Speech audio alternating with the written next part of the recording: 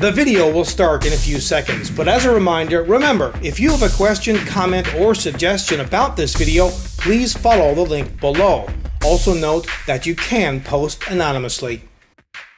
Hello again, I'm Rodney Reynolds from 3dgameman.com and welcome to another video review. Today I'm looking at the Nexus RX-1.1K 1100W gold power supply. The box itself has your typical Nexus colors. There's plenty of features and specifications as well as pictures of the product on the box. There's a security seal at the top so you know it has never been opened before, and there's a very convenient pop-up handle. Inside there's quality styrofoam, and this is on the top as well as at the bottom, so the power supply is not going to move around.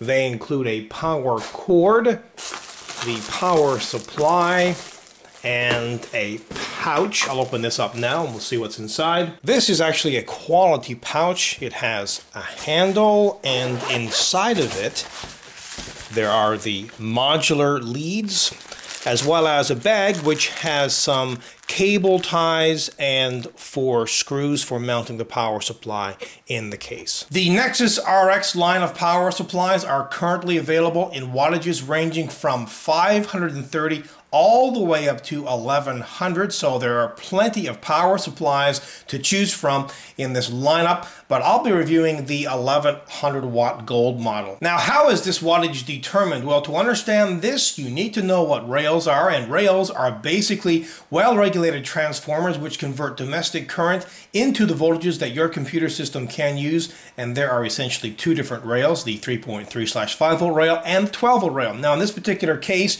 the approximate maximum peak output of the 3.3/5 volt rail is 200 watts, and the 12 volt is 996 watts, which is essentially how the wattage of this power supply is determined. Now, the 3.3/5 volt rail is responsible for the motherboard, memory, PCI cards, and so on, while the 12 volt rail is responsible for the hard drives, optical drives, fans, CPU, video cards, etc.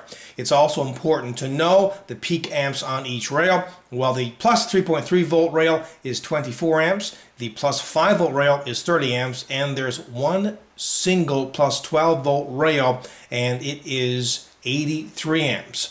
And the fact that this only has one plus 12 volt rail is impressive for a power supply with this much wattage. There are a number of important things to remember when selecting a power supply. The first is wattage. Determine how much wattage you are going to require by the amount of hardware that you will be installing. Now, generally speaking, a medium to high-end gaming rig would require a 500 to 700 watt power supply. For a hardcore system, select a power supply that's around 800 watts. If, however, you are building an extreme gaming rig with a top-of-the-line multiple video card setup with lots of other hardware, select a power supply that is 1000 watts or greater. Second, it should be at or above 80% efficiency at typical load. The typical efficiency of this power supply is 90.8% and has an average efficiency of 89.2%. Now remember, high efficiency means lesser waste and thus less heat and a lower electricity bill. Third, it should meet the latest ATX and other current standards, environmental directives over voltage, under voltage, and other protections.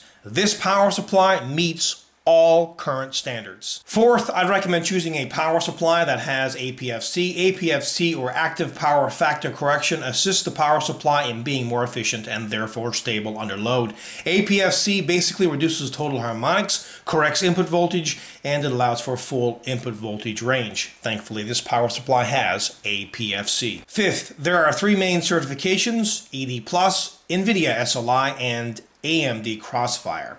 Many of today's high-end power supplies meet one or more of these certifications, and this power supply is NVIDIA SLI certified and meets the 80+ gold certification. Sixth, look for a power supply that uses Japanese capacitors, because this ensures a much more reliable product than a power supply with low-grade capacitors. Thankfully, this power supply uses Japanese capacitors. Finally, get a power supply that has enough leads for your setup. Also consider a power supply that has a modular design, because it will reduce the cable mess inside of the case. Also, get a power supply with an excellent warranty.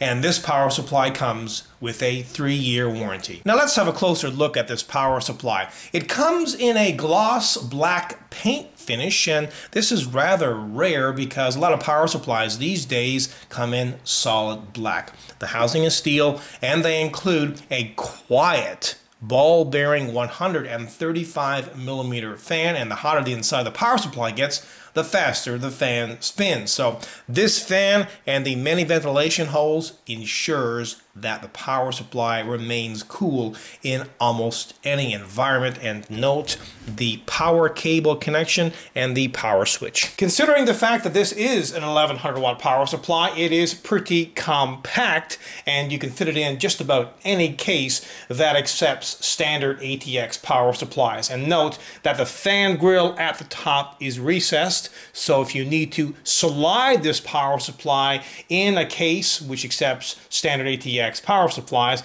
then you should have no problem doing so. This power supply has lots of leads. Some of them are hardwired into the power supply, like the motherboard leads as well as some of the PCI Express leads, but the remainder are modular leads.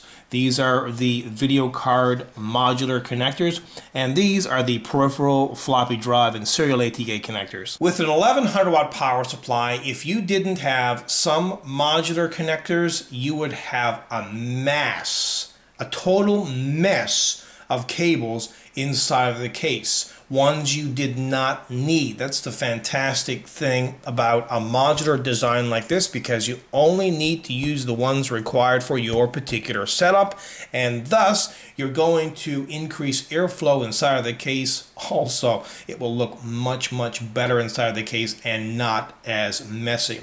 Now note that these leads have this X mesh sleeving, and they are very tightly braided. Finally, have a listen to the 135mm fan.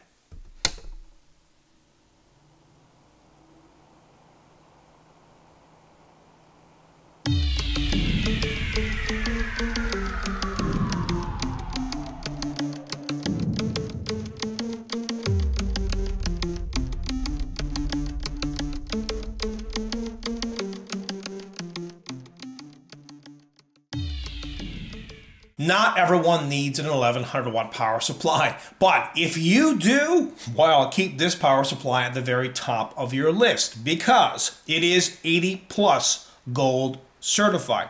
That's important. I wouldn't recommend getting any power supply today unless it is a brand name power supply like this one, which is and has the 80 plus gold certification. Remember as well that this one is NVIDIA SLI certified, plus it has a modular design and comes with an ultra quiet 135mm fan.